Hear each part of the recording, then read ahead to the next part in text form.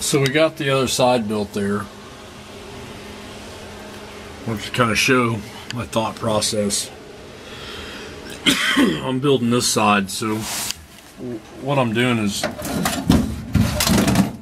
it's just a brake line bender. And, you know, there's 1/8 inch, and there was a few failures before I got a set of bends that I like. But I really wanted to start on that outside edge. Here's the piece, because that's what matters to me most, because I don't want to cover those screws. I don't want to fight that. So, and remember, there's a rubber trim piece that's got to go on here to seal the door. So we can't go all the way to that edge for that rubber trim piece. So I got this piece cut to grab on the dash and then still be able to get to that screw. So that dictated that shape. Well, I want this plane, you know, I don't want it to go like this. So that plane, when I go to make this piece, needs to be, so that meant that I couldn't come, you know, straight out with a curve like this, even though that's be the ideal, but I don't want to fight the screws. So I ended up getting a bend like that that's lower than this plane, so I'll be able to, you know, wrap into it like the dash, kind of follow the dash around. So I'm going to go ahead and tack these two pieces in, and then once I get these two pieces tacked in, I'll start building the, you know, the next one, and then the next one. And then later we'll plate those all with steel. So this whole edge will be a piece of steel. It'll be made off a piece of poster board.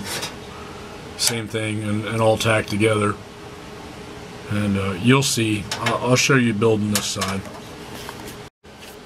Alright, so I've got them, and I've brought them over here and tacked them together. So now I'll come in here and I'll make a little piece of round bar and just hand bend the curve to come to there. I'm just eyeballing this stuff, so make it kind of Art Deco or whatever, make it look like it's kind of cool. So I'll make a piece that goes from here to there, and then I'll make the next piece that comes out to the door. Alright, so there's the next bar. I'll just grab that point. So this bar is going to show. There's going to be some metal welded in that section, and the round bar is going to allow me to have something to weld to. Same thing with that tube. So now we're going to pull from right here. Remember that I put a piece of 1/8 inch round bar in there? So we got to remember that the round bar is actually going to be the piece of metal that gets welded in behind this. This round bar is going to actually be visibly out. It'll start to disappear somewhere in here, but it's going to be, you know, this piece can be put in behind it. So we're going to put it right here and pull it to there and just make a shape that looks good to us, because later we're going to come in and just poster board, you know, cut it till that shape fits, and then put it on a piece of metal and beat it till it looks nice, and then just start tack and grind it smooth, and then whatever's not perfect, you know, this whole thing get bondoed or fiberglassed, whatever it takes to get it to, you know, be smooth and paintable. So we're coming along, we're pulling it out. So we'll pull the next bar, and then that next bar, and this one will be done. Alright, I'm going to show how I'm using this bender. I'm just capturing it in there, and slowly moving it out and hand pushing this piece down. I'm not using the lever. That's how I'm able to get swooping curves, because I'm manually just moving it along and bending it across that die to get these, you know, swooping curves using the brake tool bender. Now the tube, I did, you know, bend it against the die. It's kind of tough. And then I put a piece of aluminum in the bench vise in there and tapped to get this swooping radius. Like I said, that was just a lot of trial and error till I got it. I ruined a couple 3 or 4 foot of tube till I got something I liked, and then I was able to, you know, once I knew a plan and was able to do it, I was able to redo it for the other side. So these pieces were made to match each other, and then also these pieces were made to match each other but opposite. The rest of these pieces don't really matter as much as these, but you know, the whole cab's offset 1.5 inches, so the other side's 1.5 inches longer, so this won't exactly be the same because the way they put the drive line and you know, the cars. So what we're gonna do now is bend this piece. Alright, so we got the next bar in. And now I gotta pull the bottom bar off and up. And then I'll weld all of them together.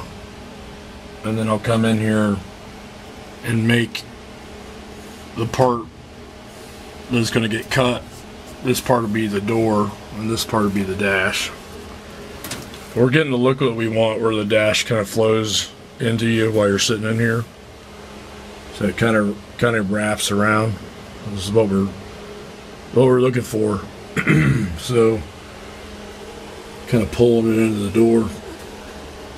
It should be pretty cool once it gets all plated and then this part goes out. I'm thinking about bolting this part. So it'll be 1 bolt here, 2 bolts hidden underneath where the dash is. Alright, I'm going to make this next piece. Alright, so I got that bar pulled. Now I'll go out here and I'll weld this all up and make a point out of it just out of weld. You know, right now it's not affixated to the door at all. It's just tight against it. So I'm able to get in and out. So if that's what you're wondering. And I don't think I want to go welding all this, so I'm probably just going to make 1 bolt right here, and then when it gets cut for the door, I'll have 2 bolts up here. And then of course the dash, you know, is going to be capped off, so when you open the door you won't see. And also there'll be a support that goes down and bolts, you know, like a normal dash does down there. So I'm going to do this, and then the next step is to make the door cut point. And then this skeleton will be done. Alright, so I've welded all the bars to a shape that I can crown.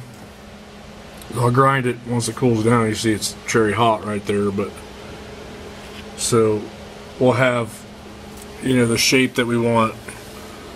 Remember, this will be a piece of metal all welded, and this will be a piece of metal and a piece of metal, and it'll all be ground, and then, you know, Bondo will fix whatever's left, Bondo or fiberglass. So it'll be all painted and it'll be steel. But you know, I got it all welded across that edge, and then I'll make a custom dash out here. So once this cools down a little bit, I'm going to grind and shape where all the bars come together.